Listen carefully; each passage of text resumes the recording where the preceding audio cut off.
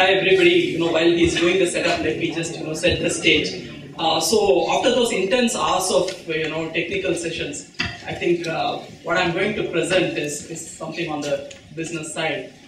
I'm currently with Dell Global Analytics, but I have been an analytics professional for at least about 5-6 years now.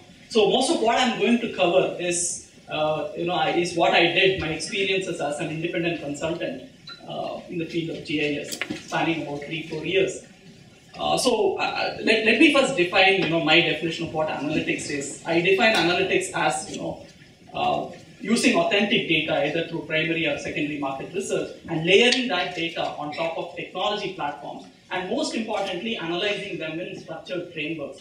So fundamentally, while most of the audience here would start bottoms up from a technology perspective, I start the other way around. I start with frameworks and then look at how do I solve the business problems of my clients. So this was about 4 years or 5 years before, in the 2007-8 time frame, when the US mortgage industry was going through a tough time. That's when I thought we can probably look at frameworks in the real estate space. And technology incidentally happened to be a byproduct there. I was trying to see what is the right tool to use, and that's how my foray into GIS started. So I started learning GIS right from scratch during that time frame.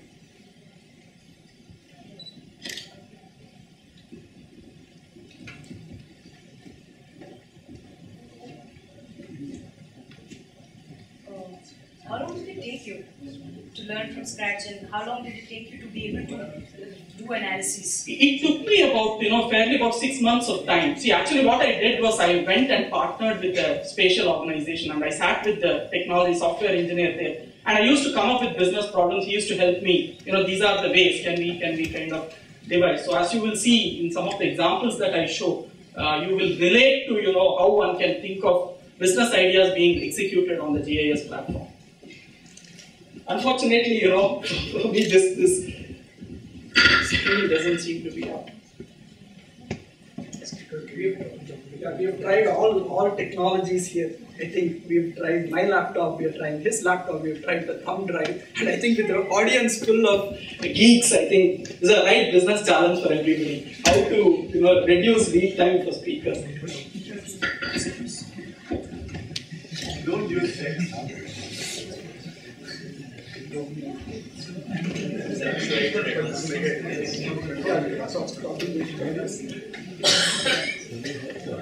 there some problem with that? Have you tried turning it off and on again? It's the age-old manufacturing. I remember, in my first career as a consultant, I was talking to a CEO of a tire manufacturing organization, and when consultants came, this is what he said: "Machine chalu nahi ho raha hai, to there is only one solution: band kar do and restart it." That is the manufacturing era. So anyway, thankfully it has come back. I hope I need to just press the left and right. Okay, fantastic. So let me straight away, without much ado, jump into what I tried doing. So this was in 2007 time frame. Somebody from Dubai wanted to invest some millions of dollars into the real estate space in India, and they were looking for somebody to come up with a framework to help them identify where and all those investments have to go into. So I went about looking at who are the market participants in the real estate. Now you know that there is a capital source that is coming from Dubai or US or elsewhere, and I knew there was this developer community, there was the space user community, be it commercial or residential, and there was this service providers who were the middlemen, like some of my friends who spoke earlier, like Common Floor, etc., who was providing multiple services to this space. So once I identified the market participants, I also studied, especially the city of Bangalore, what were some of the drivers during that time frame which were increasing the real estate. So the first thing was that urbanization was happening at an increasing pace. People from Andhra and Tamil Nadu and Karnataka, and Kerala and surrounding areas were all kind of coming into Bangalore. So urbanization was fantastic at that time, and that's when I think that the ring road actually started, outer ring road and all started developing. Then of course the demographics, because of the ITES boom, also had increased. So the income levels, the crowd was becoming much younger, 25 to 30 kind of. So those were the structural drivers for real estate. In terms of cyclical drivers, I distinctly remember one of my friends coming and telling me that he got a loan, home loan from ICICI at 7.25% fixed rate. That was like, in 2007. And then I was like, wow, so some of the cyclical drivers are the interest rates and how the market is responding. And interestingly, during the 2007, 8, 9 time frame, even though the real estate elsewhere in the West slumped, in Bangalore especially, the rates continued to remain flat. And inflation. Then there are certain property-specific drivers, like, when I say that, some of the factors study us, where is it located, which is the nearest railway station, airport, supermarket kind of examples, the locational characteristics. Then the physical characteristics in terms of, amenities in the apartments, etc. What are some of the things? And also in the framework is the tenant's credit worthiness, which is, if I'm leasing a property, what is going to be my credit history? Will I be able to afford that? So this was more like a investment framework. Basically, again, the other drivers in the real estate were whether the property was legal, there were any claims on the property. Then the liquidity position of the tenant that I'm going to work with, and who was managing the property. So these were fundamentally the drivers.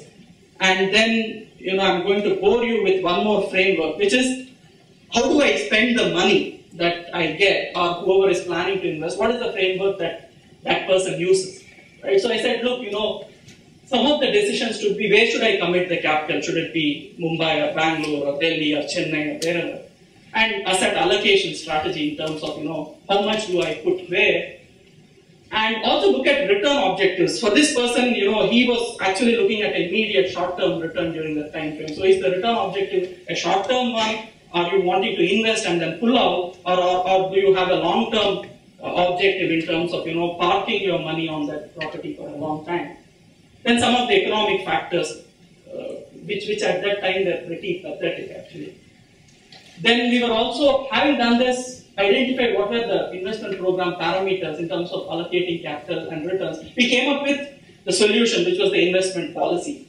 So how much of money are you actually going and then creating an equity, or are you going to the debt route, which is like you will lend money and then expect a return on that. So we came up with a certain set of investment policies, which I leveraged it in other sectors related to real estate.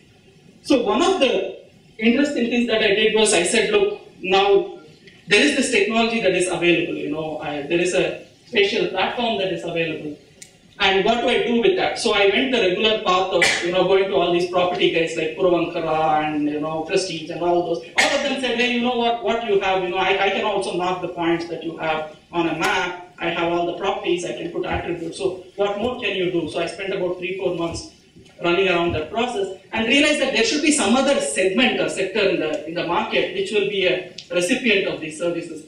That's when I went to a bank, and then I was speaking to the stressed assets department, and the chief of the stressed assets in the central part of Bangalore. He said, look, I have these land properties which are stressed assets because these people who have taken loan from us haven't been able to return, and the bank has taken possession of those properties, and we are planning to resell. Unfortunate part is that all of us are centrally located. So how do I reach out to those properties? And bang, I knew I had that idea there. So what I did was I asked him a sample property, and then he said, somewhere in this Gubbalala village, this is actually on the Kanakapura road, it's near Uttarahalli, place called Gubbalala. So he said, near Gubbalala I have a property, and that's a stressed asset. The current valuation that I do is a very mechanical way of sending civil engineers there, and they do some measurements on the ground. And that's how, we measure the areas, perimeters, etc. So I said, actually I drove down to that place on Kanakapura Road, and when I went there, I was aghast. Because the whole property was kind of encroached. There were compound walls, and there were those, dwellers there with huts, etc. When they saw us, they were not even, letting us get in there. My friend and I went with a GPS device. We wanted to take some measurements. So I realized that there is this additional problem of political pressure there, because some people had occupied that property, and how do I circumvent that? I can't enter into the property. That was the challenge. So that's when, really the spatial technology came to my rescue, because all we did was, we got the perimeter of the compounded wall. We just took the readings around, and the next step was, I went to the other thing was about how do we find out the survey number. So I actually went and stood in a queue in JP Nagar in the sub-registrar office, paid some 50 rupees or something, got some Gubalala revenue survey map. Okay, once I got this map, the next step was how do I overlay this map on top of, maps. So I got the revenue survey map of Gubalala. I went to my software engineer friend and said, look, I have this paper-based map, how do you lay it out?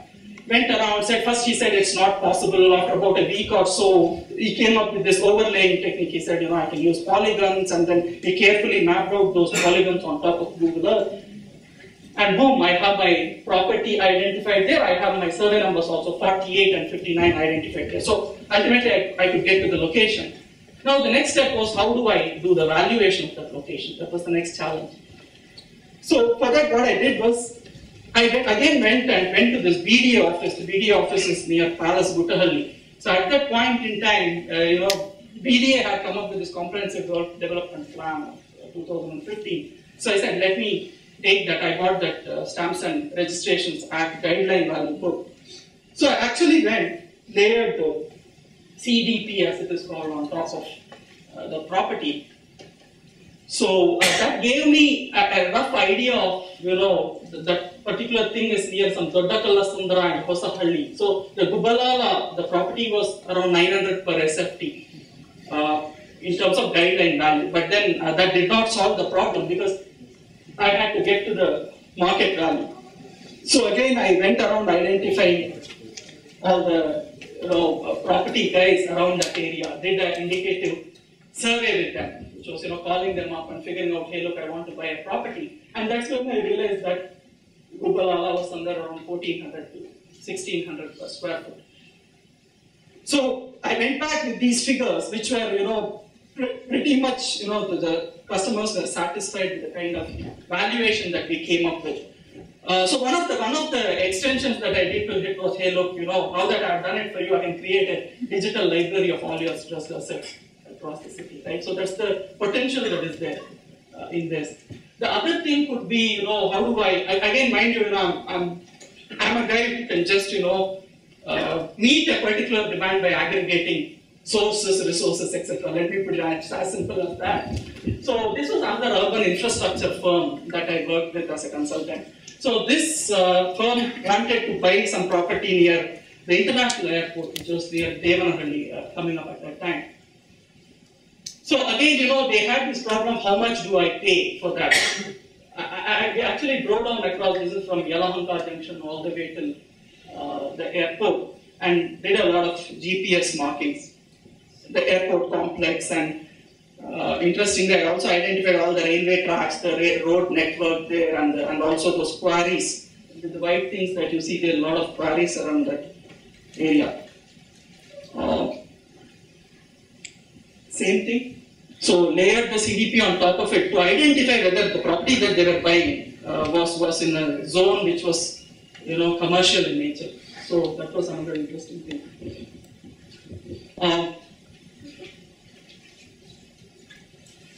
Then layered the values, same thing, layered the guideline values. Now, if you look at it, when I did the color coding here, I realized that, as expected, somewhere around the Yelahanka area, which is, your Dodda Jala and Veena Kunte and some Agrahara, that's the area which is closer to the cities where you see all the red, which is 450 to 600. Similarly, if you go towards Devanahalli, closer to the Devanahalli towns, Kupet and Hosakote or something, is where again, you see all those reds. So it kind of corroborated with the reality on the ground. So this was another interesting exercise that happened. The idea of this is that, while I continue to look at how we can leverage GIS, I would also throw the discussion open to the floor in terms of A, how can we kind of develop other ideas around this, and B also, I must have used some technology which is fairly outdated. How can we fine tune these exercises, layering exercises from a technology perspective. So I'll leave the floor open for discussions. Is this 10 years ago? Not 10, 5.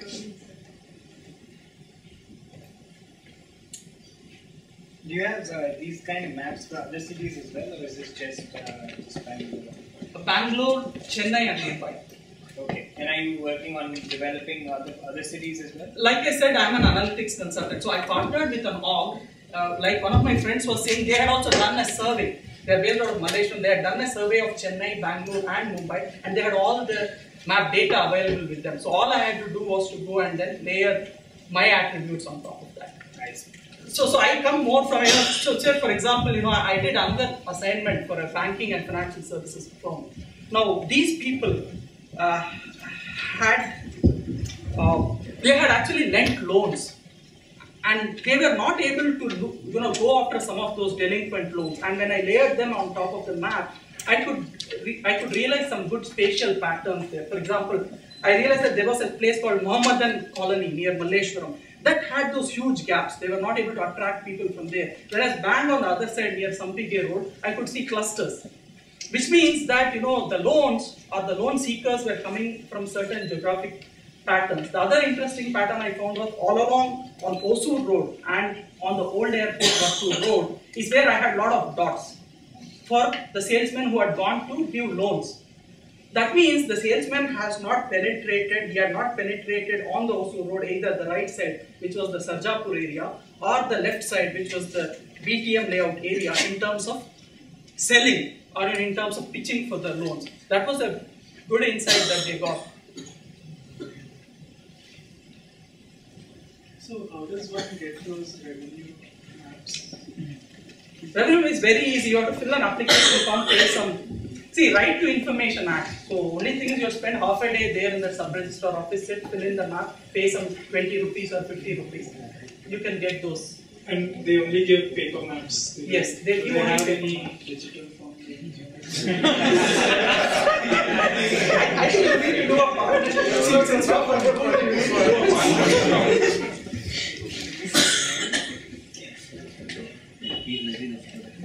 Yeah. Is it some way to build essential services on this as well? So, for example, in a certain area there is water scarcity, so that could also affect real estate prices and the roads. I mean, all kinds of other infrastructure. See, the number of attributes that one can layer is anything that you can think of. Yeah, but how do you get the data? The ideal thing is, in this case, I was able to get authentic data because I had relevant sources. But in terms of water, for instance, how do you know whether water in Whitefield is good or water in Sarjapur Road is, Again, you have to tie up with BWSSB for that. We actually do know how to do that. Because that's what our company does. We try to figure out because we know water supply schedules, and we know how many days after which you will receive water, and what kind of water scarcity patterns there are. So actually that can be done. Not for Bangalore, but for other cities. Why not for Bangalore? Because we haven't been able to get to Bangalore yet. Oh, okay.